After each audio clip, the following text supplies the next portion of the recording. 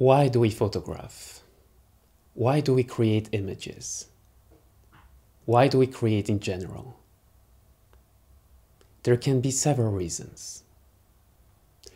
For photographers in particular, the purpose of creating an image can be memory. To catch a moment, to remember a moment, a place, a person.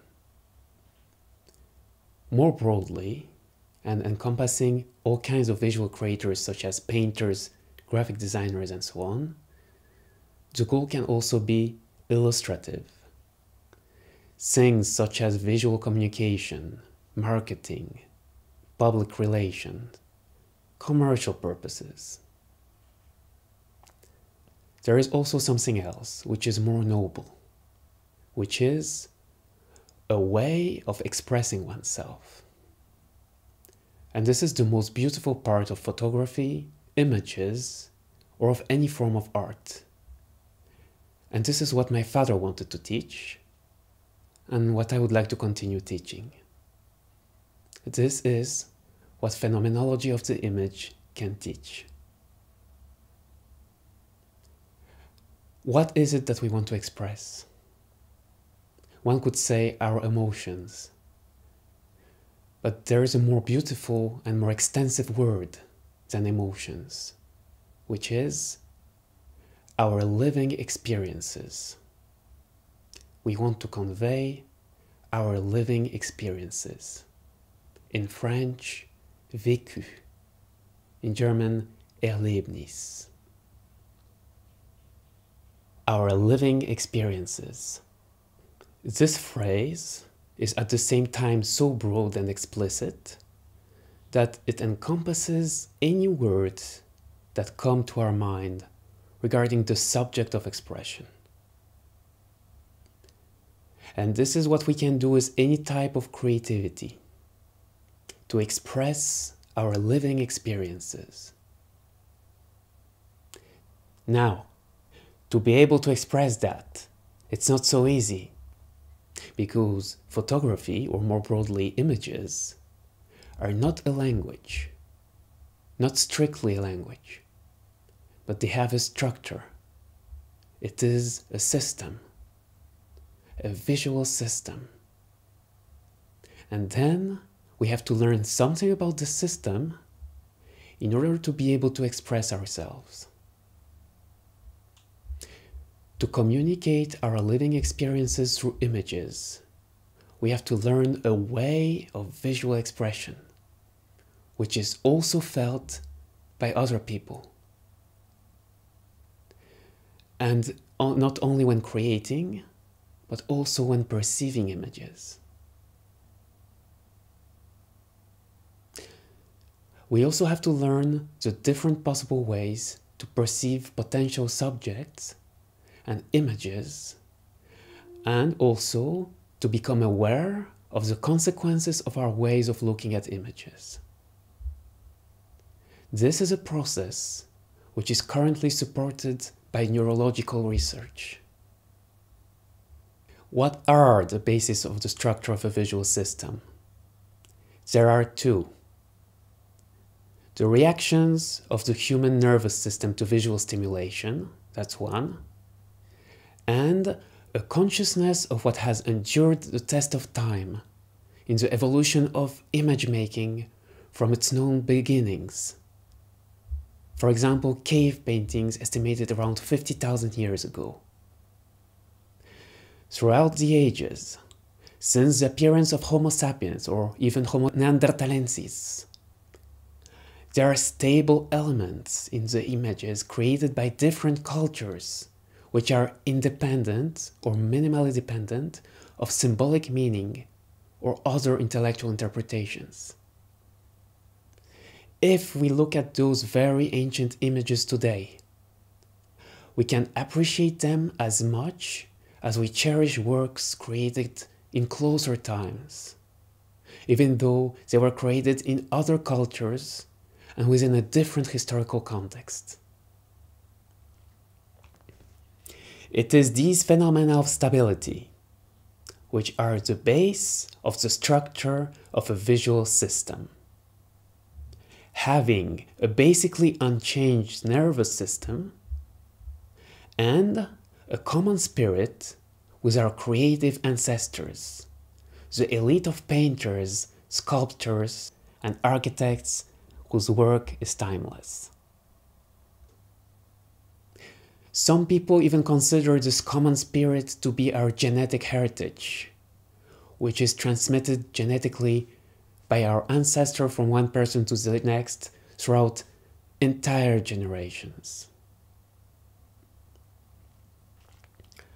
A visual system in its pure form, meaning without accompanying text, words, titles, explanations, or sounds. We call it a visual system by lack of a better word, and to avoid calling it a language, because it is not strictly a language. A visual system being in between a language and music, and shares properties from both. Take a series of sounds. When is a series of sounds a melody? When there is a relation between the sounds.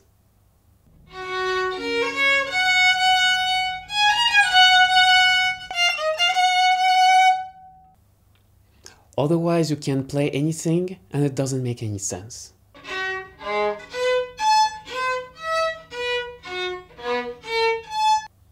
There has to be a relation between the sounds. Music is created by a series of sounds and a relation between them.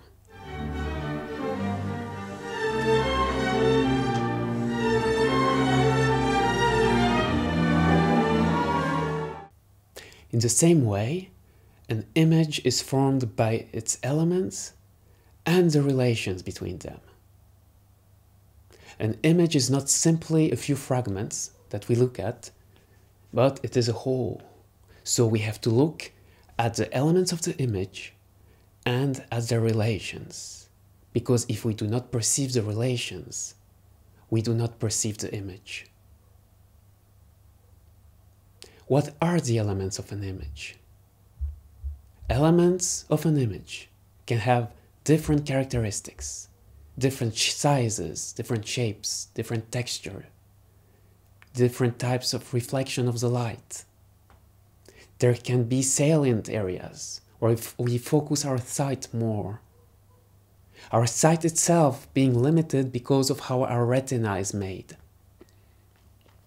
We have something called the macula, which is 5 by 5 millimeter, and it is the only area where we can see sharply, which means that when we are looking at an image, we have to do something called a visual trace. And the duration and the direction of our visual trace can greatly influence our emotions and the way we experience an image. This is why relations between the elements of an image are so essential. Relations can be physical and have an impact especially on the form and composition of an image. A few principles for a good composition are, for example, to avoid chaos, to put everything in order, to create rhythms and repetitions of shapes. Every element matters. There can be dissonant elements like in music. In exploring composition, we have to discover general principles, not rules, that can direct the consciousness of the creator to relevant aspects of the formation of an image. But relations can also be intellectual, such as symbols, metaphors. Relations can be emotional, positive emotions, negative emotions. Raw, basic emotions, primal emotions, more subtle emotions, or emotions with varying degrees of subtleties and various shades of the same emotions, or mixed emotions, emotions intertwined with each other, also with various shades of intensity and subtlety.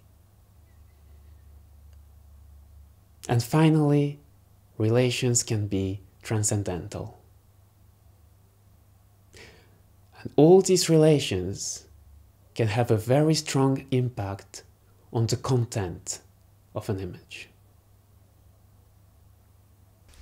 The most important content, if not the only one, that any creative person can express is truth. It is not a scientific, documentary, intellectual or objective truth. It is an inner truth, an authentic living experience, which may reach a spiritual dimension. Only such a truth, if it is well expressed, can deeply touch an appropriately educated and prepared audience. By content, we are mainly interested in truth and authenticity, which can be both emotional, such as authentic emotions and deep living experiences, but it can also be transcendental and manifest through vibrations and energy.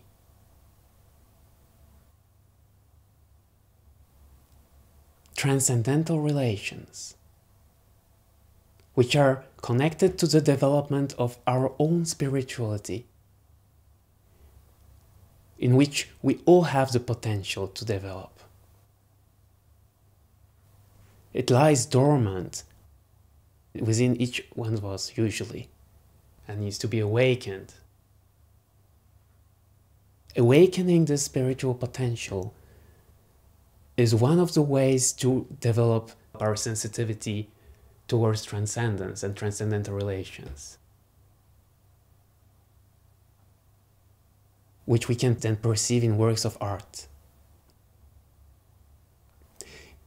Transcendental relations are also connected to the secret of great masters of art and how they put themselves into a specific state, like a state of trance, which gives them a chance to create a masterpiece. The characteristics of such masterpieces is that they are universal and timeless. And as creators or even perceivers of such works of art, we then become witnesses of the timeless. Another important thing is that we cannot express what we have not experienced ourselves. If we want to create an image that has content, its elements and the relations between them must become a stimuli to a living experience, emotional or transcendental. And emotional and transcendental relations can only be perceived if a creator's visual sensitivity is directly connected to his or her emotional or spiritual realm. Sensitivity cannot be taught, it can only be acquired. In order to perceive such a content, a perceiver must undergo an internal preparation. The instrument of the creator is the creator himself, herself, and his sensitivity, her sensitivity, which must be nurtured. And also the development of visual sensitivity goes together with the enhancement of intuition. What is phenomenology of the image? What are the origins of my father's phenomenology of the image? It was inspired by Sergiu Celibidache's phenomenology of music, which in turn was created based on Edmund Husserl's phenomenology as a philosophical school. And it was concerned with the appreciation and the study of the actions of phenomena on human consciousness. There is a major difference between phenomenological and scientific research. Phenomenological research is different from scientific research in that it is not concerned with the discovery of physical laws, but instead it is concerned with the discovery of ageless, objective principles, which in turn depend on one's sensitivity, and in our case, sensitivity to relations, both for the creator and the perceiver of a work of art. Also in this case, a subjective opinion doesn't mean much, because everything can be subjective, and everything can be one's personal opinion. And then it doesn't mean anything anymore. In the case of a phenomenological approach, we use terms such as reference system, intersubjectivity. We say that the reference systems of a creator and the perceiver intersect, that there is intersubjectivity between them, if they have something in common, and if their sensitivities are aligned. We say that there is something in common between them, and at that moment, there is a triangle forming between creator, work of art, and perceiver. I should find myself in you, and you should find yourself in me. A concept which refers both to the author and the performer, and to the recipient. We also use terms such as the essence of a work of art, the essence of a subject, the essence of an image. Essence is an undefined, discernible energy generated by material or immaterial objects which can be both emotional and transcendental. In the case of a work of art, they can be both emotional and transcendental. In our case, we could focus on people, elements of nature, scenes from everyday life. The process which allows us to reach the essence of a given subject or creation is known as reduction. It is a manner of perception without knowledge, without judgments, without comparisons, without preconceptions. It enables the reception of the vibrations emanating from a given subject or creation. All these concepts, principles, and ideas are parts of my father's phenomenology of the image. My hope is that as we explore them together, they eventually will help both visual creators and perceivers of works of art to become more conscious of the nature of an image, to learn how to create or perceive an image or even a subject with a pure regard without intellectual pollution, to be aware of its expressive potential, for spectators of images to deepen their living experiences, to develop our visual sensitivity emotionally and transcendentally, similarly to great masters, and hopefully to learn to express ourselves through images. The depth of our work and how deeply it can reach an audience will depend on two factors: what we experience ourselves as creators and our ability or talent to express it. What we express can range from basic emotions to a transcendental experience where, in a similar way to great masters, we forget ourselves during our creative activity and we open up to receive and release an undefined energy which we transmit to our audience, a prepared audience, through our work. When this happens, then we can say that there is a triangle forming between us, our work, and the recipients of our work. When this happens, then we can say that we have created a true, universal, timeless masterpiece, a true work of art.